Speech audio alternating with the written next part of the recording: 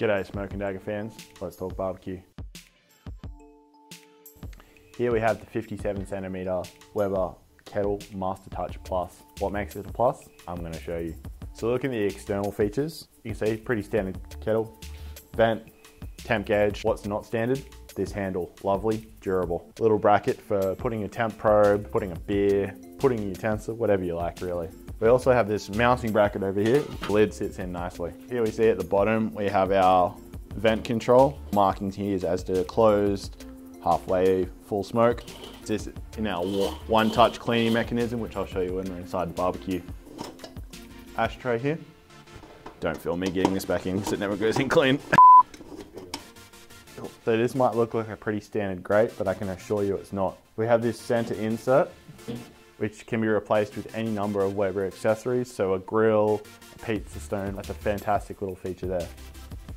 Like most Webers, we also have the grate that comes up on both sides. Add coal to your baskets or whatever's underneath, easy access. So something that comes with the Weber Master-Touch Plus, as you can see, I've had quite a bit of use of, is this deflector plate.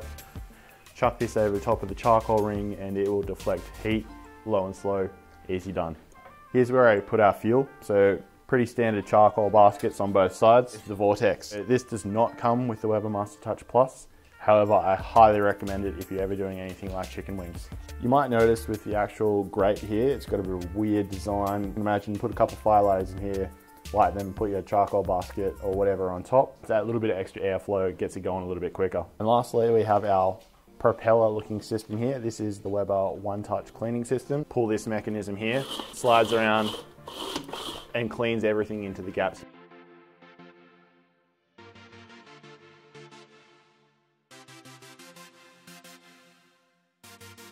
I've had this thing for probably a year and a half now. It can do literally anything from low and slow to hot and fast. So I'm talking wings, steaks, sausages, maybe even some veggies.